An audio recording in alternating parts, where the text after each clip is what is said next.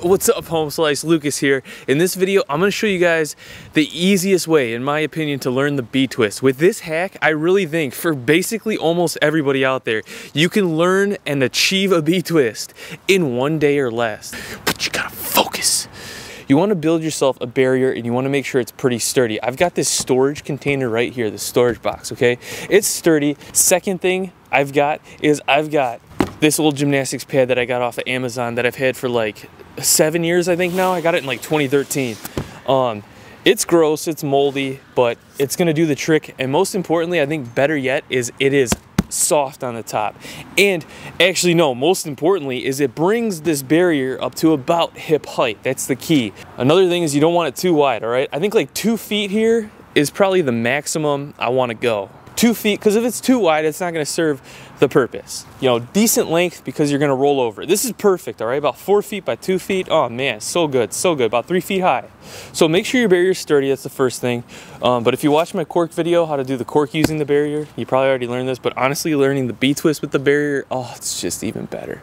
It's even better, it's easier. All you gotta do to complete the B-twist over the barrier is foot facing towards the barrier, other foot facing out, or you know, it could come slightly in. It's kind of your preference on this foot, but this one's got to be facing towards the barrier. All right, now instead of doing the dip, you don't have to go through that yet. I just want you to start at the place right before you jump and take off. Okay, so start right here. The back foot can come off the ground a little bit.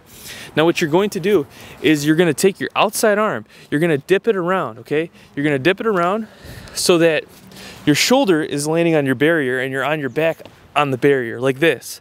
Come over the top, spin around to your feet.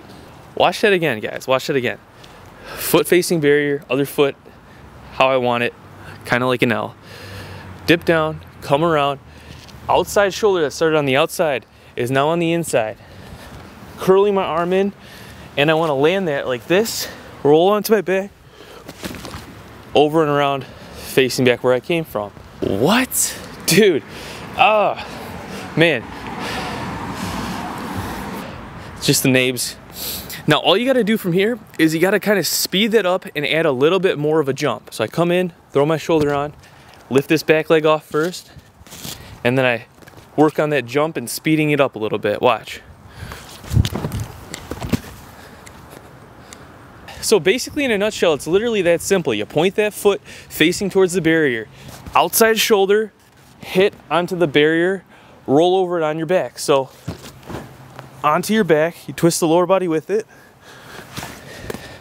right off. Then you really start increasing the jump. Now, also important with the B-twist is you want that back leg to come off first, okay? This back leg is gonna come off first, and what it's going to do is it's actually gonna kick up, okay? It's gonna kick up as you jump off the jumping foot. So it's coming up and kicking, giving you extra lift and propelling your lower body more horizontal to give you more of that B-twist look. So practice that as well.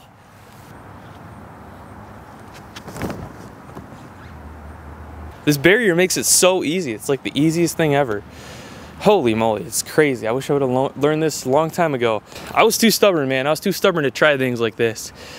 I wish I wouldn't have been stubborn. I could have got tricks way faster. And then from there, just like we're doing, we continue to add in more of the B-twist type stuff. So what I'm gonna do now is I'm gonna work on more of my dips. So I start on that back leg, I'm dipping down, I dip into it, come here, inside shoulder rolls on the pad as I kick that back leg up and jump off of this foot. So it's really that easy, guys. Yo, so once you get that, that's pretty much it. That's all of the motion for the B-twist. You got the dip, you got the jump, back leg kicks up as you jump off this foot, you're rolling over the object. You are doing the B-twist, but you're doing it by rolling over this object. This thing is guiding you. It's the helping hands. It's just, you basically continue to use the barrier because it's not getting in your way really.